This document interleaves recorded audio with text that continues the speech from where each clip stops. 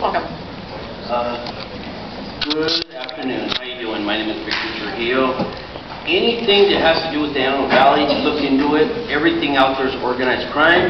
If you look for it, I found homeless toilets out in the middle of the desert being paid $2,500 a day from the county, and we're dealing with Barger's group.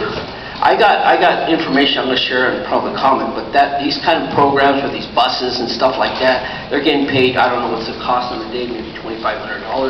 That is Mickey Mouse. The desert, everything's cheap.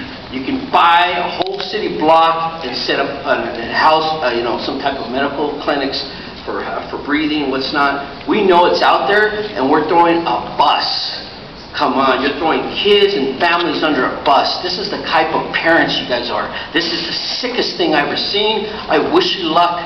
If you guys go to hell, don't ask for mercy. Have a good day. Thank you. All the speakers said it. Okay. Supervisor.